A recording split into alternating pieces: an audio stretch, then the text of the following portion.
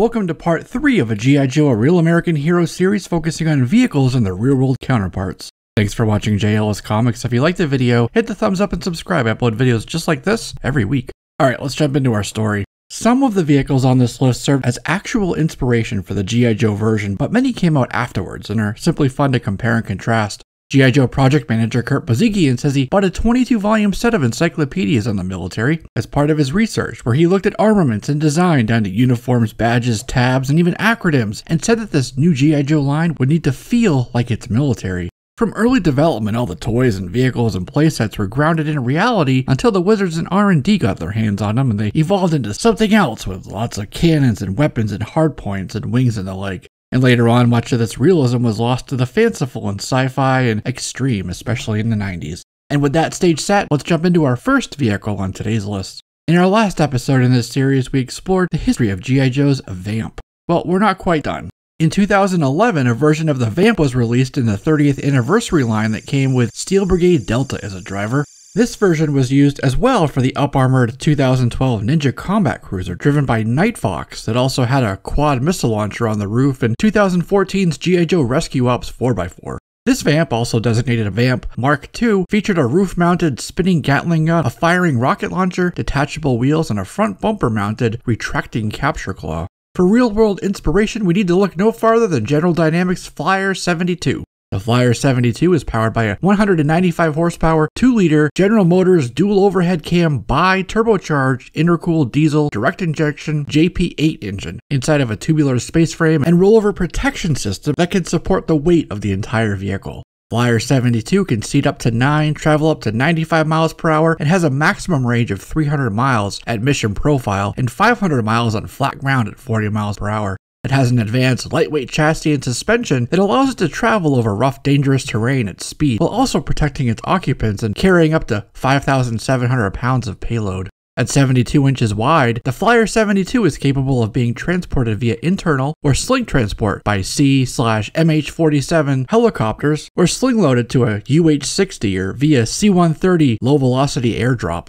The main weapon turret, which can rotate 360 degrees, can hold armaments from M2 through 40 millimeters. It can wield an M230 chain gun, GAU-19 50 cal Gatling gun, or even a Mark 44 30mm minigun. And door-mounted arm swings can also be added to mount smaller caliber weapons. The Flyer 72 Advanced Light Strike Vehicle was chosen by US SOCOM for the GMV 1.1 program, the Army's Ground Mobility Vehicle program. They wanted something lightly armored, fast, and something you could drop from the air. Changing gears, pun intended, we arrive at the Dreadnought Thunder Machine. The Thunder Machine is truly a Frankenstein, Mad Max-inspired vehicle. When it first released in 1986, the Thunder Machine was boxed with a driver named Thrasher.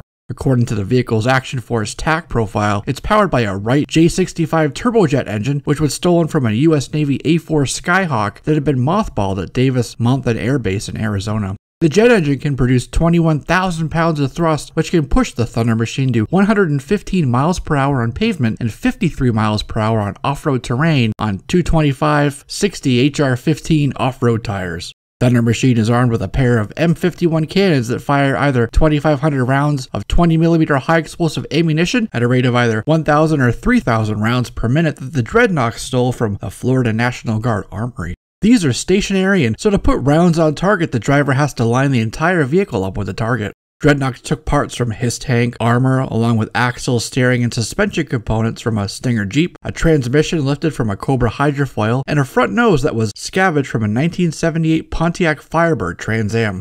Onboard radio, radar, and threat identification systems were taken from a Cobra Mamba helicopter. The 78 Pontiac Firebird, by the way, is the same car used by Burt Reynolds in the famous Smokey and the Bandit film, which pushed it from popular pace car ready to legendary status, including that screaming chicken on the bonnet. The G.I. Joe team and Cobra also use a variety of other vehicles to operate in cold weather environments. Vehicles like the Snowcat and Tiger Force's Tiger Cat, as well as the Street Fighter Devastator, the Pursuit of Cobra Wolfhound, the Havoc Mk.2, and Cobra's 2015 Basilisk. The half-track Snowcat was first released in 1985, and it came with a driver named Frostbite. It boasts a 9-liter, 680 horsepower direct ignition engine and transaxle assembly, high-traction off-road tires, and a 4-wheel half-track drive. It comes armed with low-pressure, high-speed avalanche ski missiles and shockwave electronic HE-27 250-pound missiles, a track-still battle platform, and a host of redundant systems aimed at de-icing, ventilation, and defrosting. And there isn't a direct real-world counterpart to the Snowcat and its derivatives. However, half-tracks have been used since the turn of the 20th century. These historical examples are meant to combine the terrain versatility of tanks with the maneuverability of the more common wheeled vehicles. The tracks help distribute weight and thus enable it to cross sand, dirt, snow, and other types of earth where wheels would typically sink. Adolf Kagris converted a variety of Russian Tsar Nicholas II's cars to half-tracks in order to traverse the snow of Russia, a track system also utilized by Vladimir Lenin's Rolls-Royce Ghost. In World War II, the half-track became prolific, with M2s and M3s, International Harvester M5s, M16s serving in every theater of war, even helping to storm the beaches of Normandy during D-Day. Prolific though they were, the vehicles lacked roof protection and thus exposed the troops inside airbursts and elevated attacks like strafing from Luftwaffe planes. The M2 design is inspired by those that French manufacturer Citroën produced in the 20s and 30s. Half-tracks continue to be used by various countries after the war and are, in fact, still in use by both Israeli and Mexican armed forces to this day. There were dozens of variants produced, including a half-track with 4 M2 Ma-Deuce machine guns mounted on the back and fed by a 200-round drum of ammunition each that was brought to bear at a rate of 635 rounds per minute to take down Messerschmitts, Fokkers, Junkers in the airspace above the battlefield, and later it was used on ground troops and became the M16 MGMC, the multiple gun motor carriage. It was devastating. G.I. Joe's heavy articulated vehicle ordnance carrier Havoc and its variant the Skyhawk were also used heavily by the Joe teams. Havoc first appeared in 1986 and included cross-country as a driver. The Havoc is powered by a 9-liter, 900-horsepower twin-turbo diesel engine. Havoc is armed with repeater 9mm auto-load machine guns, Lancer bipulse guided missiles, leveler dual recoilless 75mm cannons, a track-still battle platform, and 7.62mm computer-synchronized machine guns. It also has vertical pitch control lifting hover fans built into a detachable scout craft. In 2020, the Senate Appropriations Committee tasked the U.S. Army with testing and acquiring cold-weather Arctic environment vehicles and equipment, due largely in part to the recession of the ice shelf at a rate of 13% per decade, and Russian moves into the frigid regions above and around the Arctic Circle, where they've continued to install resources like air bases in a bid to claim control over the Northern Sea Route, an inevitable battlefront of the future. The U.S. Army will be testing a replacement to the BV-206 SUSV, the small unit support vehicle, from August through December. BAE has submitted their BVS-10 Viking and BVS-10 Beowulf, and ST Engineering has submitted the Bronco 3 for the program in response to the Army's request. The SUSV replacements will be designated the Cold Weather All-Terrain Vehicle, or CAT-V. Program leaders working with Army Futures Command said the CAT-V, quote, will provide transportation in extreme cold weather conditions for up to 9 personnel to support emergency medical evacuation, command and control capacity, and general cargo transportation. BAE Systems and Hägglunds BV-206 had a 2.8-liter, 99-kilowatt Ford Cologne engine and Allison MD-2560 automatic transmission that can produce 275 horsepower and up to 65 kilometers per hour on paved roads. It began life as an all-terrain, articulated tracked vehicle in 1974 to replace Volkswagen's Bandwagen 202, which uses a Kagris track system, inspired by the inventor Adolf Kagris that we talked about earlier in this video. The BV uses a unique hydraulic steerage linkage to protect the front and rear cars. The BVS-10 Viking is the third-generation articulated tracked vehicle made by Hägglunds. BVS-10 is powered by a Cummins 5.9-liter inline 6-cylinder turbocharged diesel engine that can reach 43 miles per hour on roads and can operate in temperatures ranging from -51 to 115 degrees Fahrenheit. The armored hull can withstand small arms and artillery fire, and the up-armored versions protect up to 14.5 millimeters. BVS-10 is armed with a range of weapons depending on mission requirements, from 5.56mm to 12.7mm to even 40mm grenade launchers, in addition to the 2 smoke grenade dischargers and mortars in the front and back. All that armor and armament protect the 4 passengers in the front and up to 8 passengers in the rear car. Both tracked cars are linked by a steering mechanism. The UK Ministry of Defence uses these models for a variety of roles like troop carrier, command vehicle, and repair recovery vehicle configurations. And all 3 variants are fully air portable under a Chinook helicopter, either complete or in 2 separate front and rear component parts, and are able to as well be carried by a C-130 Hercules. It could also carry bolt-on armor plates and slatted or bar armor systems, although this proved not quite enough in Afghanistan and quite a few were destroyed by IEDs. That's when the ST Kinetics Bronco all-terrain tracked vehicle entered service, where it was quickly called the Warthog. Don't worry, we'll cover the G.I. Joe's Warthog in a future video. So the British Warthog last saw service in 2015, but it will be converted to a transporter for the Royal Artillery Thales Watchkeeper WK-450 UAV system. After Warthog was temporarily retired, the Royal Marines and British Army refurbished their BVS-10 fleet to a Mark II version, made with steel armor plates that can protect against 7.62mm AP or even 152mm artillery shell fragments, and they could also be outfitted with level 2 protection against mines and IEDs with slat armor for RPG protection. Or BVS Mark II gets a common 6-cylinder inline turbodiesel engine that can put out 275 horsepower, hit the same 65 km/h on roads for a range of 500 clicks of its predecessor, despite the heavier armor package, partly due to the 620mm wide molded rubber tracks which help disperse the Vikings' ground pressure. Finally, for this video, we take a look at the G.I. Joe Battle Wagon from 1991. The G.I. Joe Battle Wagon was heavily armed.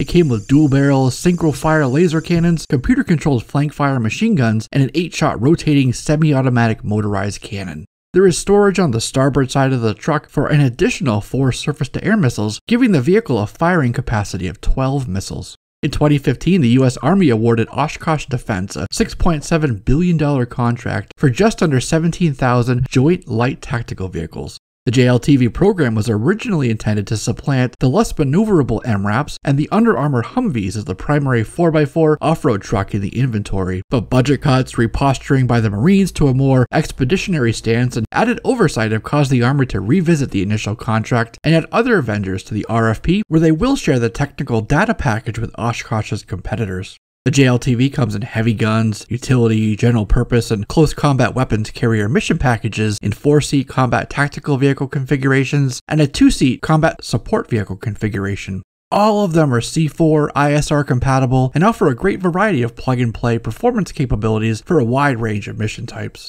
The JLTV uses a patented TAC-4i independent suspension system that allows it to travel over dang near anything from a raised stance, allowing it to traverse up to 60 inches of water, to a lowered stance to match Hummer's 74-inch roof height that allows it to fit in the cargo transport holds. It can even park on uneven terrain and level out no matter which set of wheels are lower. It's powered by a Duramax 6.6-liter turbodiesel V8 called the Gale Banks Engineering 886T, an Allison 6-speed auto transmission that puts out just over 400 horsepower and 850 pound-feet of torque, which can push the JLTV to a max of 70 miles per hour. At 2019's Modern Day Marine Expo in Quantico, Virginia, Oshkosh showed off multiple variations to the JLTV. JLTVs on display at the show boasted a Boeing close laser weapon system, a Kongsberg Protector LW30 remote weapon system with a M230 LF cannon, a VRS Black Hornet vehicle recovery system, and a C4 ISR suite that included Thales VRC-111 and Thales VRC-121 Viper.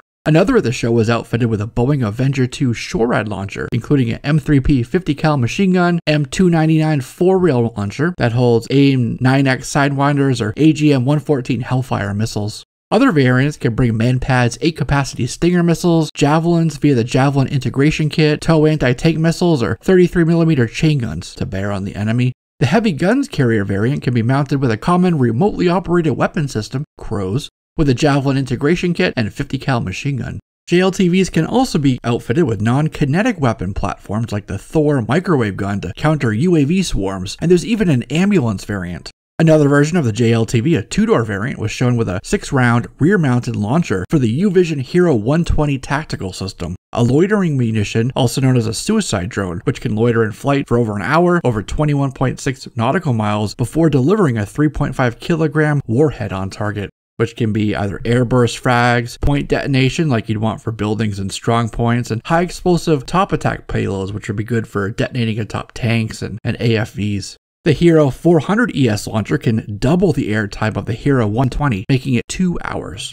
However, it's not all guns and roses for Oshkosh's JLTV, as I was saying earlier. In fact, it's run into some problems in the last couple of years. Federal funding has cut the program by nearly $300 million, and more, the U.S. Army will be recompeting Oshkosh's entry. It comes at a time when Army Futures Command is pivoting focus towards soldier lethality, long-range precision firing, future vertical next-gen combat vehicles, along with air and missile defense, and so the JLTV program, coupled with the focus away from the last wars to something like a northern focus like we were talking about before, doesn't give the JLTV a bucket to neatly fall into. In fact, Secretary of Defense Mark Esper said that the JLTV is over-specialized for, quote, the kinds of counterinsurgency conflicts the Pentagon isn't conducting anymore. According to Army Secretary Ryan McCarthy, the U.S. Army contracted for just over 49,000 JLTVs to be delivered over the course of multiple years, which were intended to replace the 55,000 Humvees in the fleet. And so this gives those high-mobility, multi-purpose wheeled vehicles a longer lifespan.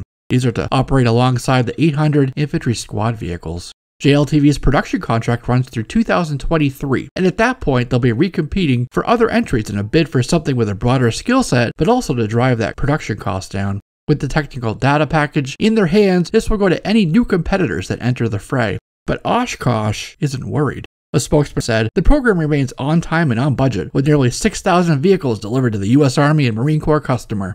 Oshkosh Defense is committed to building TWVs, tactical wheeled vehicles, that can protect our warfighters in both hostile insurgency and near-peer threat environments, so that they may complete their missions and return them home safely. This all said, the JLTV with the massive launcher on the back is perhaps the closest in real life to the G.I. Joe's battle wagon concept. And with that, we've arrived at the end of this installment of G.I. Joe vehicles and their real-world counterparts. What's your favorite vehicle on this list? Let me know in the comments below. And stay tuned in coming weeks as we continue to explore the vehicles of G.I. Joe on air, sea, and land. Until then, that's a wrap on this, my friends. Thank you for watching. Don't forget to subscribe and you'll be one of the first to know when I upload videos just like this each and every week. I'm Jesse, this is JLS Comics, and I'll see you soon.